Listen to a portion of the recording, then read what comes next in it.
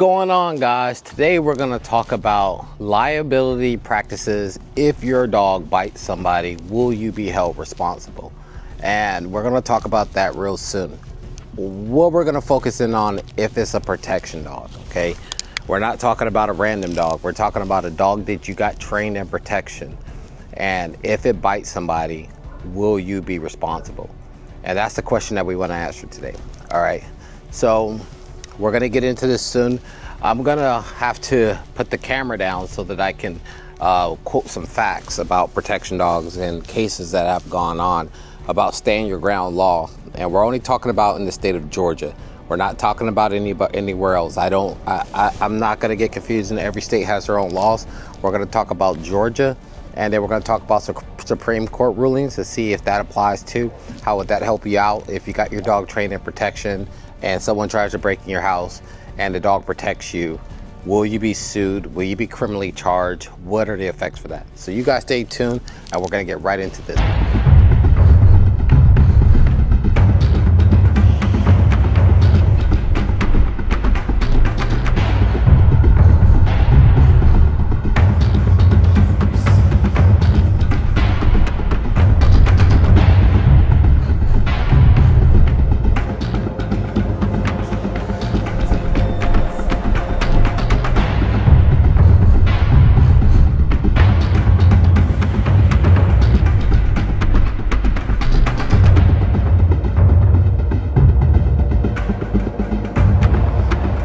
All right, so now that we get to it, let's get to the Georgia doctrine of stand your ground. It includes your personal dog if they're not trained in protection, but we're talking about protection dogs today. So in the state of Georgia, there's a legal doctrine called castle doctrine, or stand your ground law, that may protect you from liability if your dog bites an intruder who has unlawfully entered your home. The castle doctrine allows individuals to use reasonable force, including the use of a guard dog, to defend themselves, their family, their property, and intruder. So to answer that question, yes, you may use your guard dog to protect your family as long as it's done in a professional way. The person had to be actively breaking into your home. You had to feel like your life was in danger, and then you could send the dog on them. If you did that beforehand, then and you didn't feel like you were in threat and you sent the dog, you could be liable. Just remember that. Always seek a lawyer when you're asking about this question. So if someone breaks into your home and your dog bites them in defense of you and your property, you may not be held liable for any injuries the intruder sustains. However, it's important to note that the specific circumstances of the incident will be taken into account, and the use of force may deem reasonable and necessary to prevent harm. It's also worth mentioning that having a clear "Beware of Dog" sign posted on your property can further protect you from liability in the event your dog bites an intruder.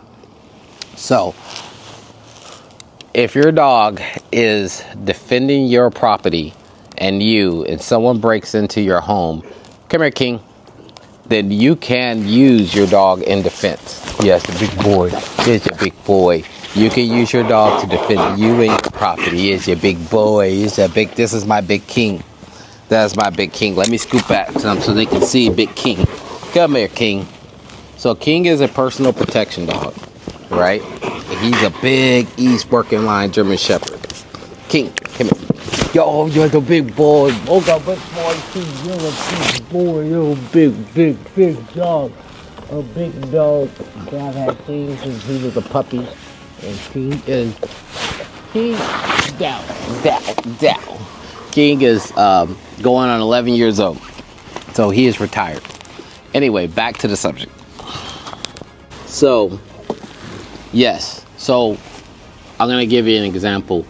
If you're in your home, someone breaks into your home, and you're asleep, and your dog is trained in protection work, and the bad guy sustains injuries from your dog, and the bad guy had the intent to do harm to you, and you reasonably believe that your life was in danger, you will not be held liable. But this is going to pin out an investigation by law enforcement, right?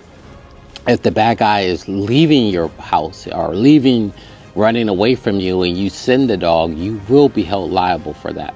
okay, because you were no longer in danger and you sent the dog anyway, because the dog is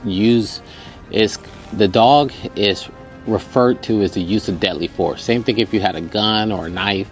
The dog is used in that way, especially if the dog has been trained professionally to do bite work. So this can get you in trouble if you send the dog to bite somebody even after you were no longer in danger. All right, so we're gonna quote some facts. All right, so here's a question. If I give my dog the command to bite someone, can I be criminally charged? Giving your dog a command to bite someone could potentially result in criminal charges, depending on the specific circumstances and their interpretation of Georgia law. Under Georgia law, it is generally illegal to intentionally cause harm on another person, even if that harm is inflicted by a dog. If you give a command to your dog to bite someone and the person is seriously injured, you could be charged with a crime like aggravated assault and battery. However, the castle doctrine or stand your ground law may provide a defense if you gave the command in self-defense or in defense of your property. In this case, you would need to demonstrate that you reasonably believe that you used force.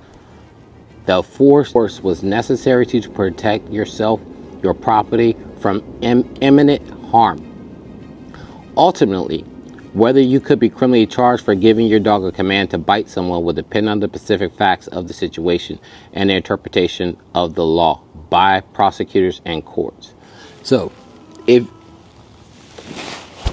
you gave your dog a command to go bite somebody, and you would have to interpret it that you were doing it in self-defense.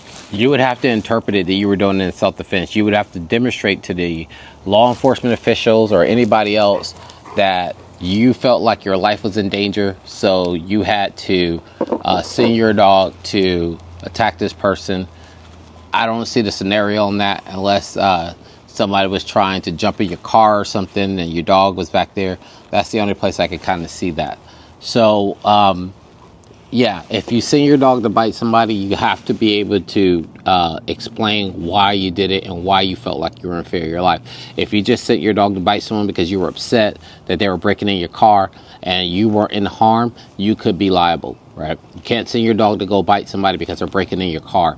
You just can't do that, unfortunately, by Georgia law. So you have to be in danger. You can't put yourself in danger. You have to already be in danger. So they have to already be in the process of harming you. You can't go out of the house and put yourself in danger and then claim the castle doctrine or stand your ground. Are dogs trained to attack considered deadly weapons in Georgia? Yes, dogs that are trained to attack can be considered deadly weapons in Georgia and many other states. This classification stems from the fact that a dog, especially one trained to attack, has the potential to inflict serious bodily harm or even death. So, protection dogs should be safeguarded just as you would do with your gun and you would put it in the safe. You want to make sure that your protection dogs have the proper muzzle training. You may have to put a muzzle on them if you take them to a boarding facility or to the vet. You want to make sure that your protection dog is not a puller on leash, that you can walk around people without the dog being reactive. You want to make sure that the protection dog is not aggressive just by the sight of people. So the answer to your question to that question is yes, you should get your protection dog insured, but you also need to manage how your protection dog is going to be out in public, right? And not every protection dog needs to be in public. Now, proceeding forward with this was talking about Georgia law, and those were facts in Georgia law. There are a couple Supreme Court studies that talk about dogs attacking people. We'll get into that in the next one. Are you protected if someone breaks in your house? In Georgia, I'm gonna say yes. If someone breaks in your house and you feel like your life is in danger, you are protected under Georgia law to stand your ground. Now, if you don't feel like you're in danger and you see your dog to attack them, you could be criminally and civilly liable for the attack. So if someone breaks in your house and they run away and they're out the door and you're no longer in danger and you send your dog after them anyway, you're gonna go to jail. If someone breaks in your house and they have a knife and your dog comes out of nowhere and bites them and they drop the knife and you call the police, you're not going to go to jail. Can they sue you? Yes. But will they win? Probably not. So that answers your questions. If your personal protection dog bites someone and defends of your life, will you be protected? So that's what we came to do today. I hope I answered your question. If you have any other questions about this topic, leave them in a comment. I'll research it and I'll get back to you with facts. And I hope you guys have a good one. I'm Rodriguez Carter, and that was King, my German Shepherd. You guys be good.